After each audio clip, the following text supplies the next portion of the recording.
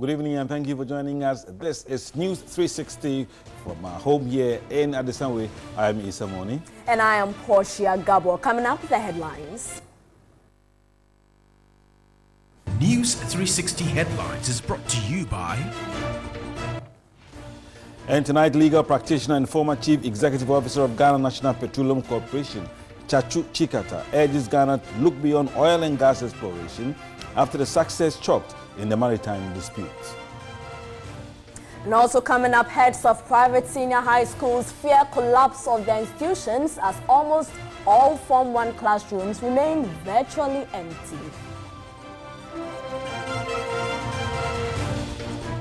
President Akufo-Addo calls for intensification of efforts to end child marriage across the globe.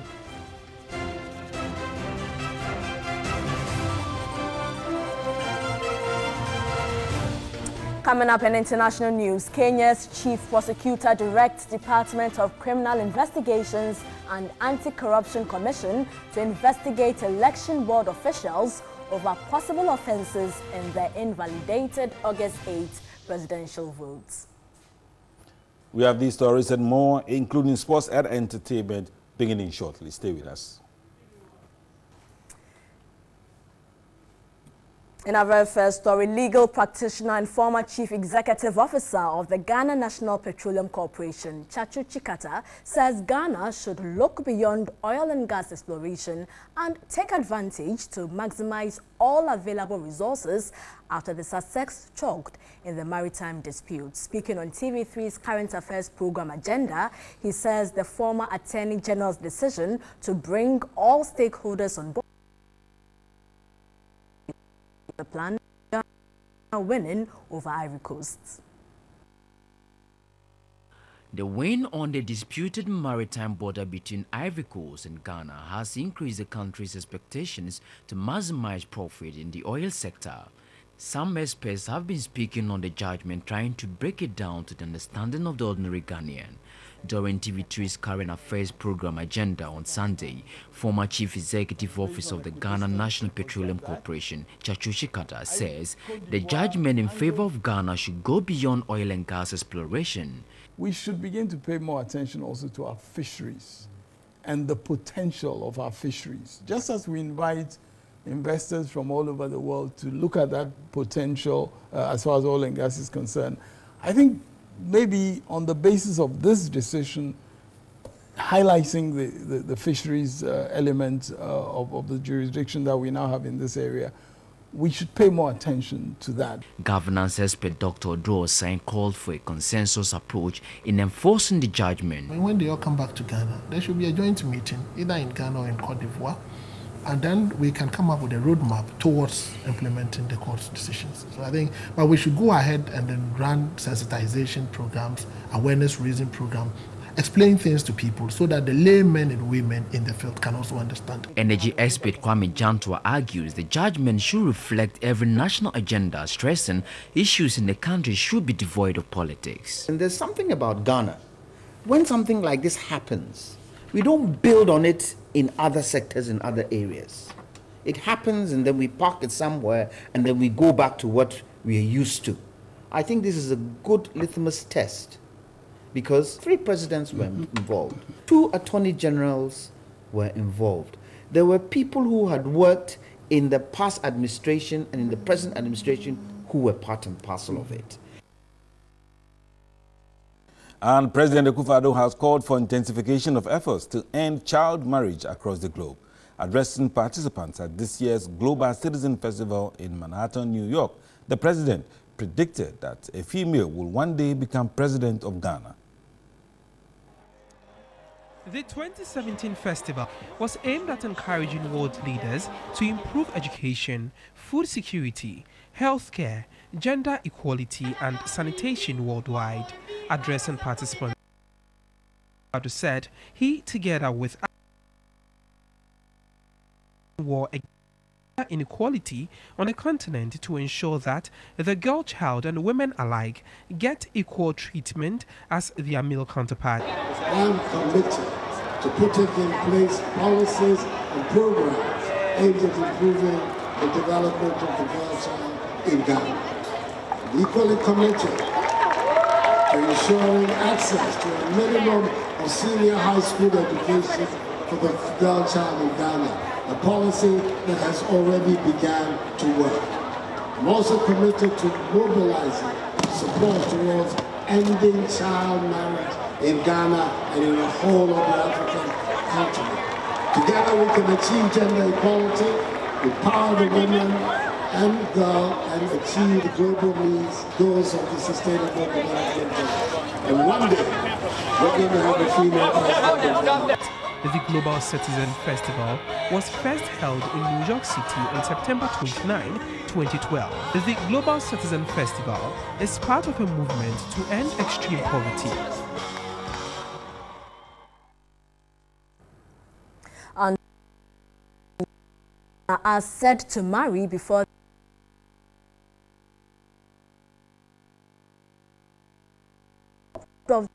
according to a survey conducted by Action Aid Ghana. The trend seems to be declining. Well, they fear if the backward practice persists by the year 2020, the percentage will increase to 50%. The survey showed that each year, 15 million girls are married before they attain the age of 18. The Upper West region recorded the highest. According to the survey, the girls are exposed to experiencing dangerous complications in pregnancy and childbirth and suffer domestic violence. Factors of poverty, gender equality, settling disputes and protecting family honor, tradition and culture are said to be encouraging child marriages. In May this year, a 2-year national strategic plan to end child marriage by the Ministry of Gender, Children and Social Protection was launched. As part of the campaign, Action Aid has also organized a durbar for over 500 girls in Ashaiman to drum home the dangers of early marriage. Speakers at the function called for an immediate action to save the future of girls. The investment you make in the girl pays off in future if you allow the girl to stay in school, complete and do something on her own. Because the problems associated with child marriage or the effects of child marriage on the girl far outweighs the benefit you will get as a parent if she gets married. Rights come with responsibilities within the family, within the community for you. All have the choice to be responsible children, responsible youth, responsible fathers and mothers, and how we all need to contribute to make sure that you have the skills and the opportunities in life to achieve your dream.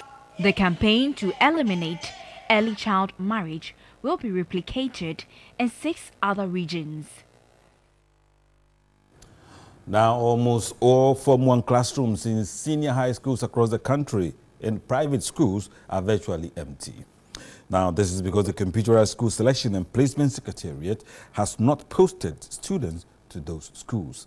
For fear of likely collapse of the schools, heads of the institutions are appealing to government to save the situation.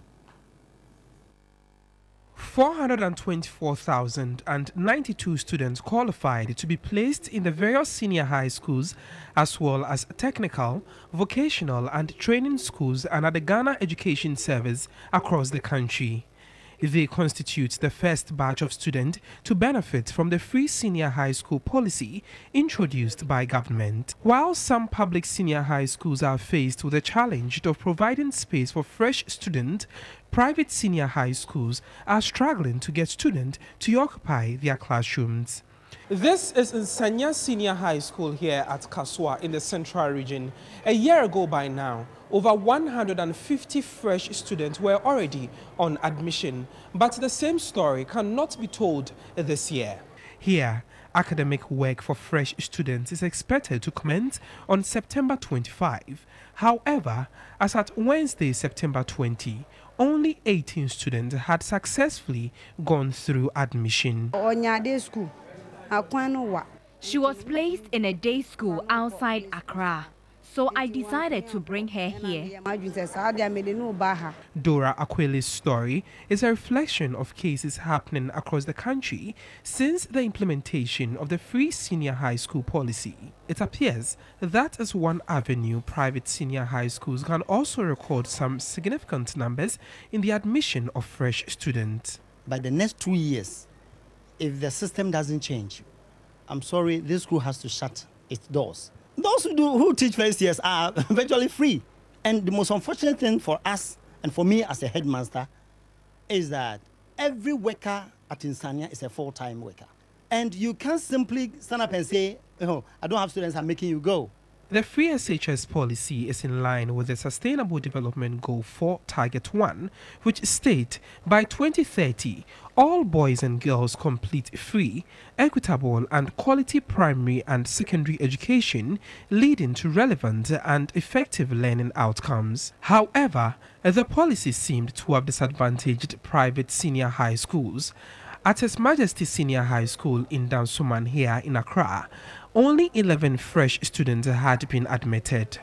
In the private school, it is the numbers that helps us to get infrastructure and then the environment that is conducive for teaching and learning. Around this time, we should be expecting close to 100 students, between 50, 60 to 100 students. Okay. But currently, we are below 20 students. Samo Senior High School in Cape Coast and Hope College in Gomoafete in the Central Region, as well as Sunrise Senior High School and Williams Academy, both in the Volta region, have similar challenges. In 2005, the then Ministry of Education, Youth and Sports and the GES introduced the computerized schools selection and placement system as a way of replacing the manual way of selection and placement of students in senior high schools. But the system continued to be fraught with challenges, leading to frustrations by parents, head of schools and candidates. I started this school going to Cape Coast, selecting cards after the public schools have chosen their students and gone. We, the private schools, also go for the remnant cards, and then we write to the students to come. It had its advantage, merits and demerits. So the new system that has come is not bad, but just that it should be all-inclusive. Let's now go to the Volta region, where heads of second cycle schools in the region have expressed fear the increase in the first-year students could affect academic work since the number of students intake far outweighs existing facilities. But Lands and Natural Resources Minister John Peter Mewu has cautioned against any act that could defeat the purpose of the free senior high education goal. The school heads raised the concerns during a tour of some schools by the Lands and Natural Resources Minister. He went to the Mawuko and Ola Girls Senior High Schools, both in the whole municipality, Hohoi EP Senior High and St. Mary's Minor Seminary Senior High in the Hohoi municipality. Managers of the schools complained of lack of infrastructure, including classrooms and dormitories. The school heads indicated the number of students posted to the schools far outnumber what they requested for. St. Mary's Senior High School, for instance, had 467 students instead of 350. Hohoi EP Senior High had 780, 180 more than the expectation, whilst Ola Girls had 600 students instead of 400 new students. Headmaster of Hohoi EP Senior High, Dr. Sefas Edusei, welcomed the free senior high policy, but feared the current challenge could serve as a disincentive for desired results. We have about 1,300 students. Before these 700 are coming to join. So currently, the population of the school is going to be 2,000 plus. You see, so our first priority is feeding the students. And then perhaps solving one or two things, problems administratively, and then in their dormitories, and then around. Yes, so our first priority is feeding the students. Once the students are well fed, and then the teachers are teaching, and everything is going on smoothly, oh, why not? Ghana will succeed. Lands and Natural Resources Minister John Peter Mewu shared in the concerns of the teachers. We wouldn't want head of institutions to send some wrong signals to government and other potential partners that somebody may intend to sabotage this program. If you had listened, some headmasters were already asked to go home because they are going behind collecting money. Some students urged government to sustain the policy. Still on education, some portions of the Apedja SDA primary school in the East Achim municipality is reported to have developed cracks. The situation could endanger the lives of pupils. The Apedja 7th Day Primary School was constructed at a cost of 139,516 cedis to provide access to basic education for children in the East Achim district of the Eastern region. The project was funded using Ghana's oil revenue and handed over in 2014. 3 years on, portions of the facility have developed cracks which could endanger the lives of pupils. The Public Interest and Accountability Committee visited the school to monitor the oil-funded project, but school was not in session. We gathered the project was implemented without the involvement of local authorities, resulting in no supervision. It was evident the bad state of the school could result in a mishap.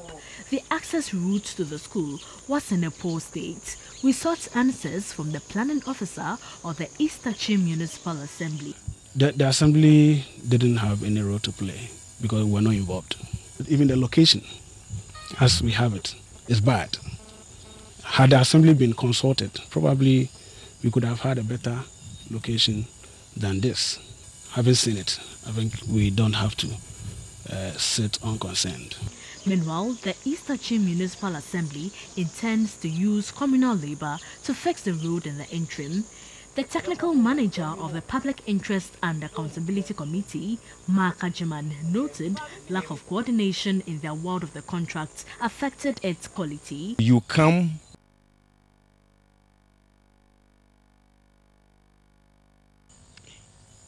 the beginning of the structure to deteriorate from the selection of the projects to the contracting process to the implementation process.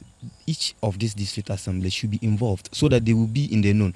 Meanwhile, the Apedja SDA Basic School needs to source for additional funds to rehabilitate the school facility in the short term after its construction. Still in Apedja, lack of logistics and medical staff continue to deprive the community of efficient healthcare delivery. The Community Health Center has only 4 nurses as against the Ghana Health Services required minimum of 17 health workers. The Kronte Hene of the community, Nana Bafo in Chukukuko II, has called for an urgent intervention.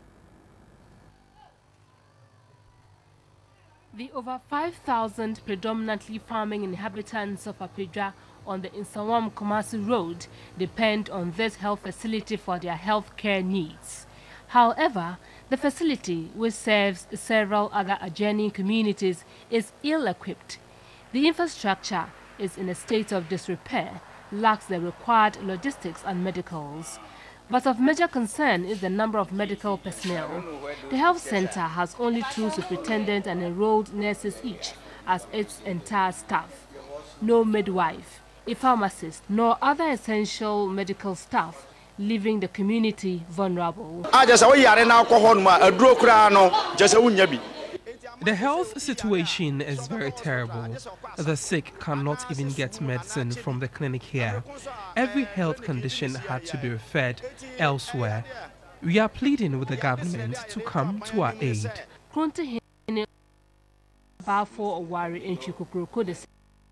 Described the situation at a medical outreach on Saturday. Our clinic is strategically located, yet it lacks everything.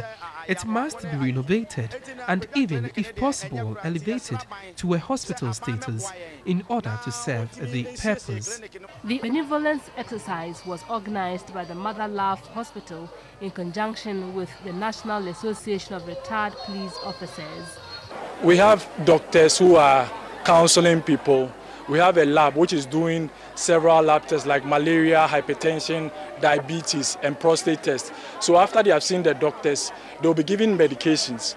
Those that are not available here, will be referred. So we have referral sheets that will refer people to higher facilities where they can be taken care of. Residents rushed to be screened. They were tested for all common diseases as well as breast cancer, hypertension and HIV. And we send the report to Municipal Director of Health at Kibi. They will go through and see especially prevalent diseases in the locality, and they follow up. Beneficiaries were also educated on healthy lifestyles, drug abuse and other health conditions. Now let's talk about drug abuse. And head of addictive diseases unit of the Korle-Bu Teaching Hospital, Logosu Amegashin, has strongly kicked against calls to decriminalize the use of cannabis. He accused politicians of pushing the agenda to gain some incentive from donor countries. Mental health problems, ranging from issues like depression and anxiety disorders to conditions like schizophrenia, affect millions of people around the world. According to current statistics, 1 in 4 people will experience some form of mental health problems during their lifetime, and many more will see friends or family members affected. At the Ghana Recovery Day, to create awareness on the presence of substance use disorders, also known as drug addiction in Ghana, head of Addictive Diseases Unit of the Korle-Bu Teaching Hospital, Logosu Amegashi, observed certain prescribed drugs are also being abused, just like cannabis. The original drugs that we were battling with was alcohol and marijuana, weed. Then unfortunately, the prescription drugs have become an additional sort of drugs that is threatening the youth of this country. He called on political leaders to shed away personal interest and come to the aid of mental health prevention. We must be honest, and we must not, by any motivation, be championing the cause of substance use disorders or the abuse of drugs in this country. If the motivation is political, economic or anything, we must bear in mind that the addict there may not be into the when we are traveling. The addict may get distortion of after they're using the drugs and see us as animal we have and then come and kill us. Dr. Eugene Dodoy of the Ankafo Psychiatric Hospital said it has become necessary for the public to disabuse their minds from superstitions in relation to mental health issues and seek medical attention. I think it is unfair as a country that we kind of more or less punish people who are addicted or people who are depressed are sent to the prayer centers for them to believe in God, as if once you say you believe, then the depression goes away. It never happens like that. Some of the addicts shared their testimonies on how challenging it has been for them to get help. It took me 17 years to finally get 1 year clean and sober. And like I said, it's only by the grace of a loving and caring God. I've been through 7 different treatment centers. I've been in jails. I could have been dead a long time ago. I'm on borrowed time today. You know, but I love my life today. I love this journey today. I'm 2 weeks into recovery, but already I feel I'm home there. So most people go into rehab and they get jittery and they remember the outside and they want to escape and go out again and, you know, relapse. But here I am. I'm 69 years of age. I've been into addiction 30 years. And I already feel at home there. In other news, 3-year-old Ellen Hamiya has been diagnosed with plastic anemia. Doctors say her condition prevents her from producing enough new blood cells, causing her to bleed continuously from every opening on her body. But they fear if she does not receive treatment at a cost of 19,500 cedis within the next few days, she may lose her life. Plastic anemia leaves one feeling fatigued and with a high risk of infections and uncontrolled bleeding. In the case of Ellen, doctors say blood made in her bone marrow, which has 3 main components, that is the red blood cells that carries oxygen around the body, white blood cells which helps to fight infection, and the blood platelet which causes the blood to clot in case of bleeding, has stopped working. Ellen's condition has led to low levels of her blood component, giving her repeated infections, fever and vomiting. Ellen has been bleeding from every opening of her body, and this has resulted in the need for repeated blood transfusions. Ellen receives over 5 units of blood platelet concentrate every week. She is currently not receiving treatment as her parents have exhausted all their funds. Though the real cause of Ellen's illness is not known, doctors attribute her condition to serious infections. The doctors say if she does not receive treatment days, she will lose her blood. Ellen needs 19,500 cedis to undergo surgery. Her parents are therefore pleading for support from the general public to undergo her surgery at the Kolebu Teaching Hospital. You're watching News 360 and still to come tonight. Academia and experts in the fisheries sector criticized the selection of November as close season in Ghana's waters.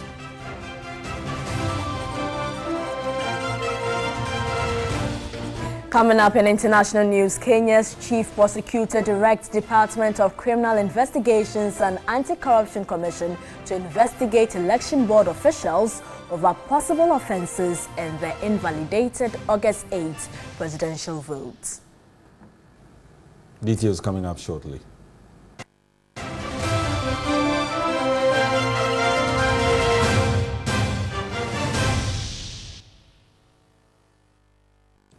Let's continue with some more stories. And academia and experts in the fisheries sector have criticized the selection of November as close season in Ghana's waters. A retired lecturer and professor of zoology and with specialization in marine and aquaculture, Professor John Blay argues the approach to the choice of date defeats scientific principles and cannot achieve the desired results. The government of Ghana in October 2016 announced an annual one-month ban on all forms of marine fishing activities. The close fishing season, which was fixed between November 1 and 30 each year, was in response to fast depletion of some significant marine fish species. But facilitators at a climate change adaptation and mitigation in coastal areas of Ghana training program at the University of Cape Coast disputed the date. If we want to revive the small pelagics, we have to study their biology, know when they breed, the ecological conditions that facilitate their breeding, so that we target the close season at that time. The Scientific and Technological Working Group of the Sustainable Fisheries Management Program of the Department of Fisheries and Aquaculture at the Cape Coast University appealed to the sector minister to reconsider the close season.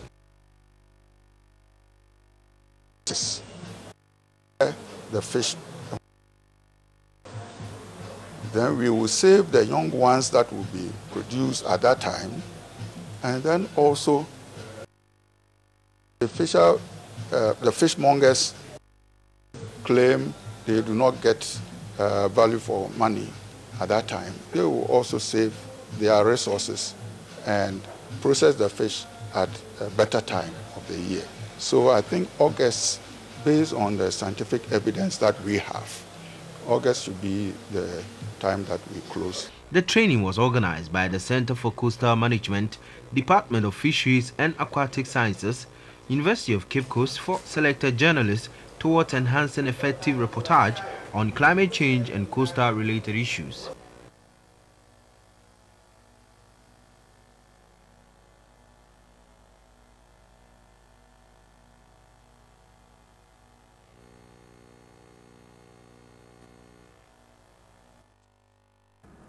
In other news, the acting chief executive officer of MTN Ghana, Ahmad Benamponsa, says the MTN Heroes of Change initiative is to encourage others to emulate individuals who are impacting society positively with the little resources they have.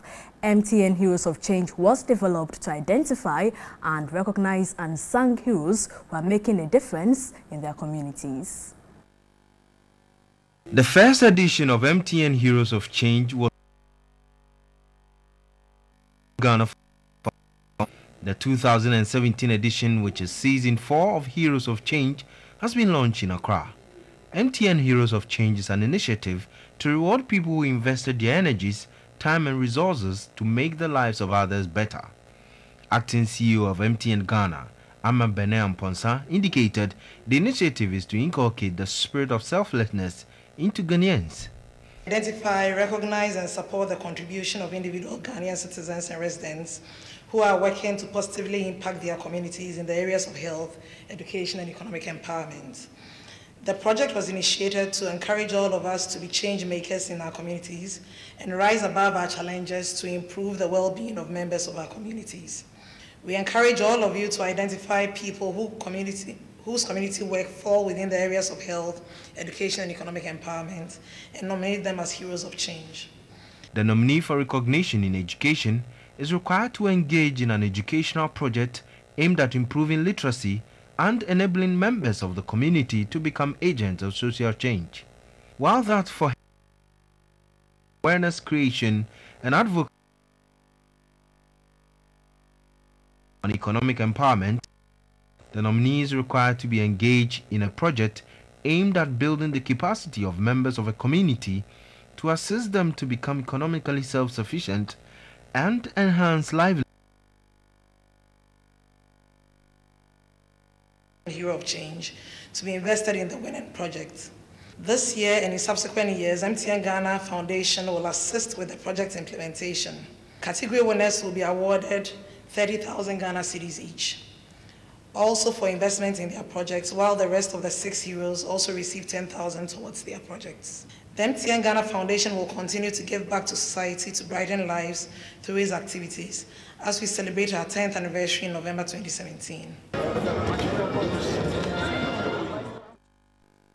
And now the Chief Executive Officer of MTN Ghana, Ebenezer Chum Asante, and the Chief Executive Officer of UBA Ghana, Abiola Bewa, have been adjudged the Chartered Institute of Marketing Ghana Marketing Man and Woman of the Year 2016. The 28th edition of the CIMG Awards was under the theme Cause-Related Marketing, a Panacea for National Behavioral Change. The night saw individuals and organizations that have excelled in marketing performance awarded for their contribution to national development. Marketing-Oriented Company of the Year award went to MTN Ghana, while Star Assurance Company emerged the Insurance Company of the Year. Bank of the Year went to EcoBank, while Asmera emerged Indigenous Catering Service Provider of the Year. TV Program of the Year went to Vodafone's Healthline. Guest speaker Kwenhine Dasibre Kwame Japan, in a speech read on his behalf, called for a collaborative effort in tackling what he described as the many negative behaviors that have become the bane of the Ghanaian society, such as illegal mining. Our environment needs our unbridled attention. Our water bodies have been seriously disturbed. Our forests and farmlands have been turned upside down and are freely changing into arid and agriculturally unproductive lands. Unpatriotic citizens and foreigners see these positions as avenues to mine illegal gold and enrich themselves and their immediate affiliates, all to the detriment of Mother Ghana. National President of the Chartered Institute of Marketing, Kojo Mata, urged marketers to bring their professional expertise to bear on issues that affect the environment. There are environmental problems with so much color, filth, child labor, illegal mining, which we popularly call galamsey. These are just a few of the social and economic problems that we have in most cases brought on ourselves and could be solved through concerted and collective actions. CEOs of MTN and UBA were decorated as Marketing Man and Woman of the Year 2016. CEO of UBA, Abiola Bewa, threw the challenge to women and called on them to always strive to reach the highest pinnacle of their dreams.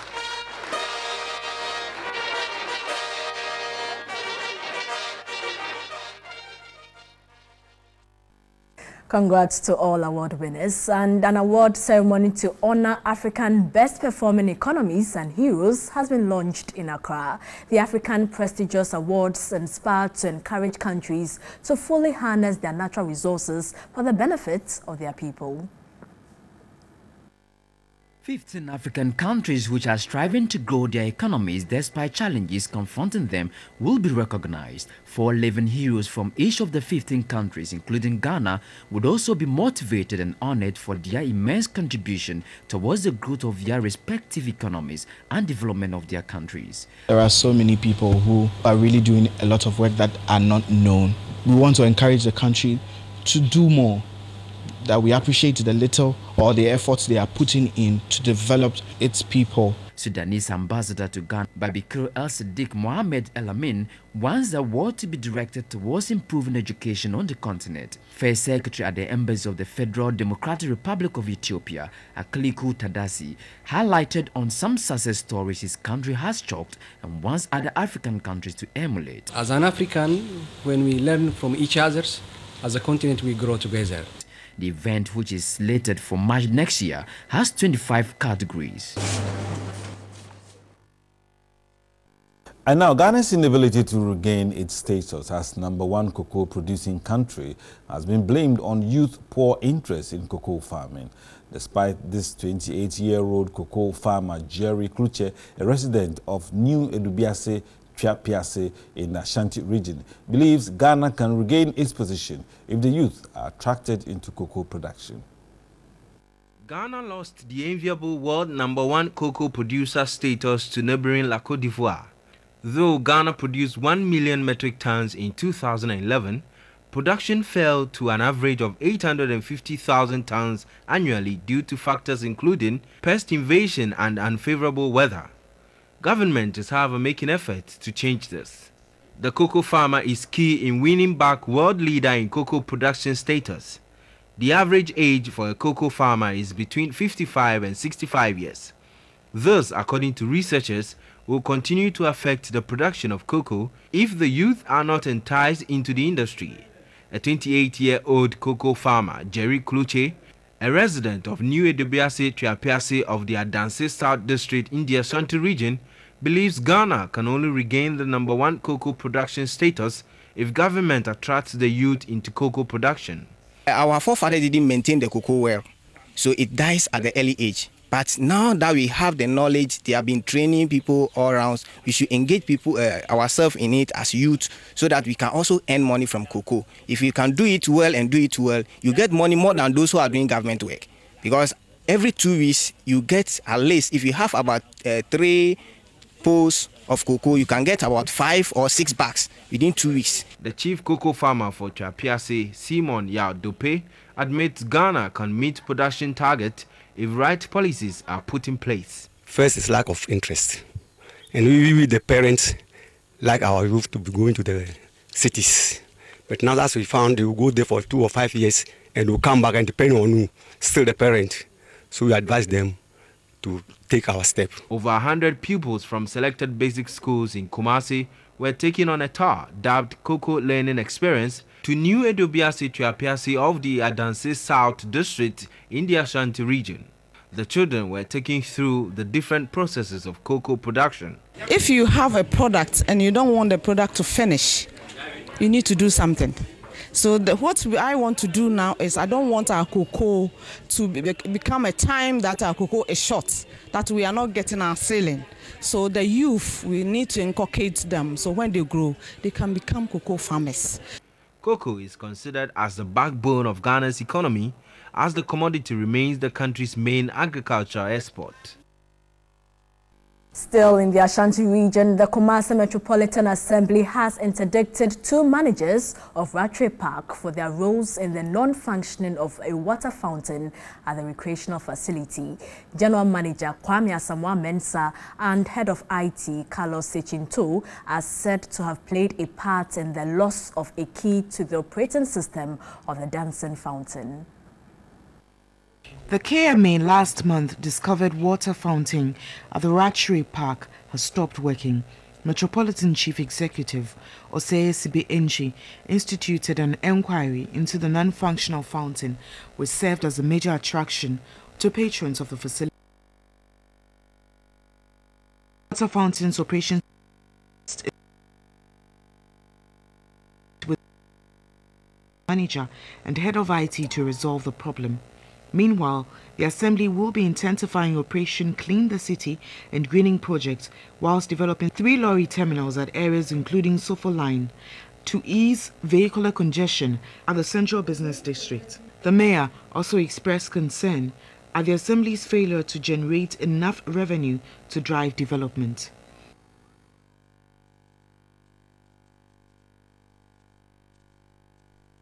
You're watching News 360 and there will be news on sports when we return shortly.